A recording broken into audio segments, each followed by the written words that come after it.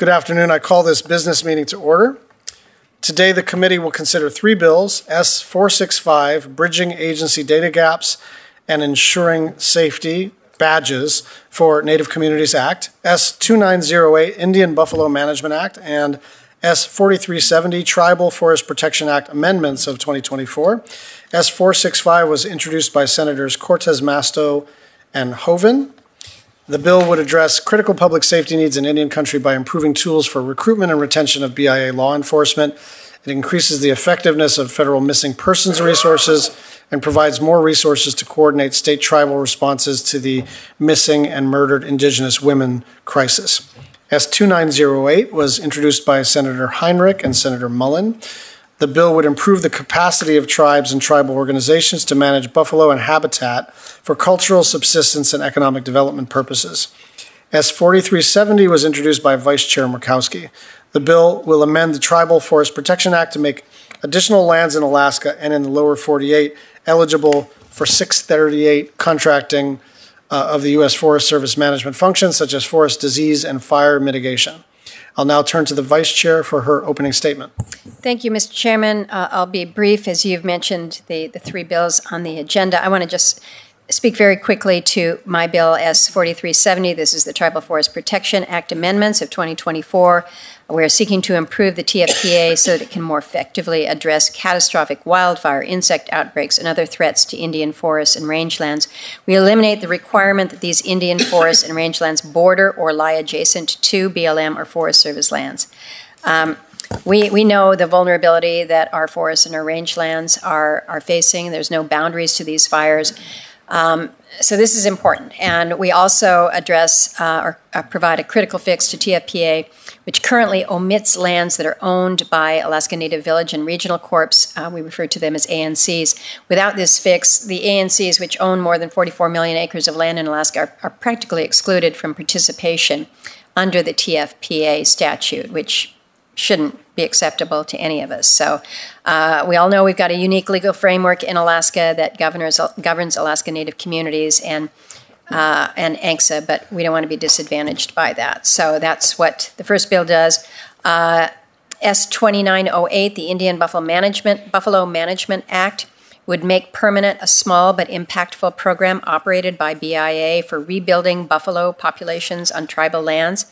This first came to my attention through former Congressman Young because of the buffalo connections to Alaska. We have two Alaska Native communities. One is Old Harbor, the other is Stevens Village. They manage herds of about 500 buffalo. They provide food security, job opportunities, and really a great source of pride. Enacting S-2908 would help cover the cost of transporting the cows, calves, and bulls from the lower 48 to Alaska to promote their economic development goals and build up an essential food source. As far as S-465, the Badges Act, I appreciate my friend Catherine Cortez Masto for continuing her work to ensure the safety in Native communities and supporting coordination efforts related to murdered, missing, and sexual assault cases. And I want to thank her office and Senator Hoeven for working with our team to strengthen the background check provisions. So got a lot of work to do there, but I appreciate the good work of all in the committee. Thank you, Vice Chair. Are there any other senators wishing to make an opening statement? Senator Cortez Masto. Thank you, Chairman Schatz and our Vice Chairman Murkowski for including the Badges for Native Communities Act, S-465, in today's markup.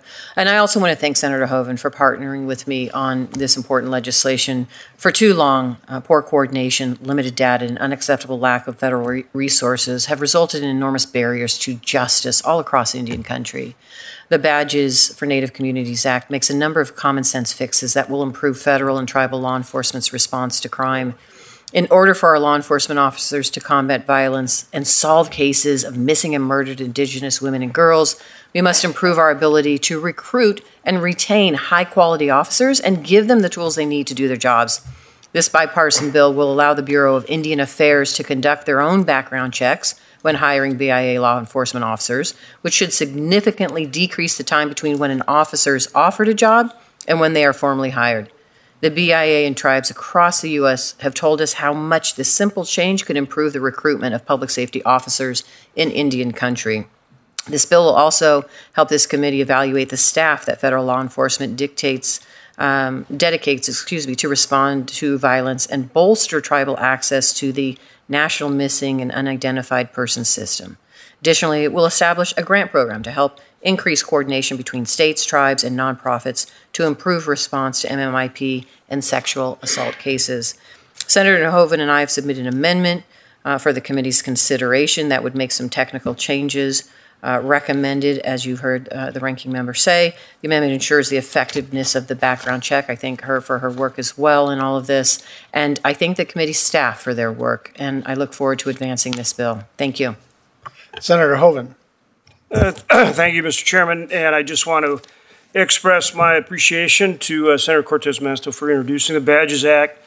I think in the Upper Great Plains, for example, we have something like 50% vacancy in BIA law enforcement officers. So it's really important we find ways to get more law enforcement personnel in these positions, and the Badges Act will help do that. So again, I'm pleased to co-sponsor it with you, and obviously ask for the committee's support. But so important that we get these positions filled in Indian country to protect women, children, and frankly, everybody in Indian country. So thank you. If there are no further remarks or opening statements, we'll move to the bills. And without objection, I call up S465. Senator Cortez Masto and Senator Hoeven filed a timely amendment in the nature of a substitute, number KAT 24635. And I'll now recognize, actually, Senator Cortez Masto has already described her amendment. So we'll just move on to, is there any discussion? Hearing none and without objection, the committee will vote on amendment number KAT 24635. Those in favor say aye. Aye. Opposed say no. The ayes have it and the ANS is adopted. If there is no further debate, then without objection, the committee will vote to report S465 as amended. Those in favor say aye. Aye. Opposed say no. The ayes have it and S465 is ordered reported with an amendment in the nature of a substitute. I now call up S2908. Vice Chair Murkowski filed a timely amendment on behalf of Senators Heinrich and herself, number KAT 24650, and I'll now recognize the Vice Chair to describe the amendment. Mr. Chairman, this is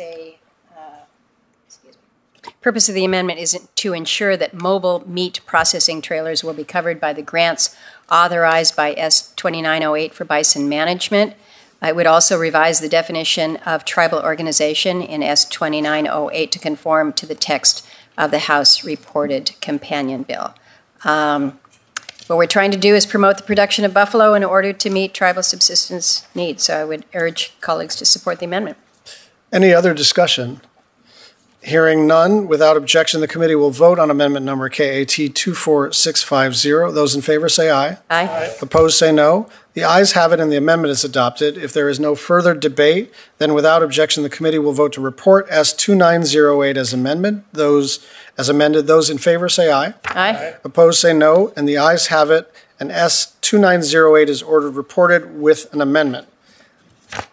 And lastly today, without objection, I call up S4370, Vice Chair Murkowski, timely filed amendment number RYA 24530, and I'll now recognize the Vice Chair to describe the amendment. Thank you, Mr. Chairman. This is pretty technical in nature.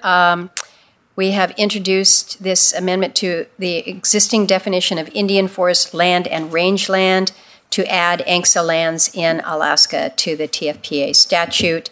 It really is just meant to clarify that ANCSA lands in the definition, we do not change the substance of the bill. We seek to ensure that Alaska Native corporations who own and manage forested lands in the state can carry out the TFPA projects. I would ask for support. Thank you. Is there any further discussion? Hearing none and without objection, the committee will vote on amendment number RYA 24530. Those in favor say aye. Aye. Opposed say no. The ayes have it and the amendment is adopted. And if there is no further debate, then without objection, the committee will vote to report S4370 as amended. Those in favor say aye. Aye. Opposed say no. The ayes have it and S4370 4370 is ordered reported with an amendment. I want to thank the members for getting the business of our committee completed expeditiously today, and I ask unanimous consent that the staff be allowed to make technical and conforming changes. There being no objections or further business before the committee, this meeting is adjourned.